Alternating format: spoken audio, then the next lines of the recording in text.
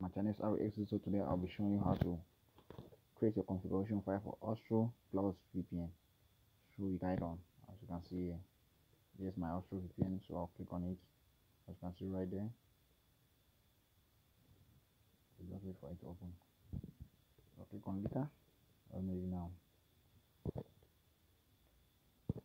So I'll click on this part and make sure you hit on the costume to it. As you can see right there, hit on it. So I'll click on this part. So what I'll be showing you today is the custom payload.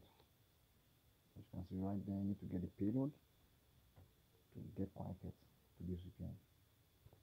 So right up here, you can get the server and make sure you check if it is online or offline. So I'll do hit on it.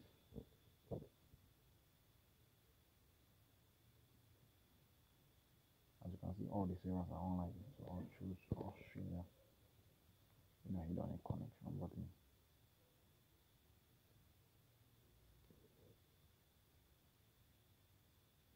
As you can see right there, I'm connected.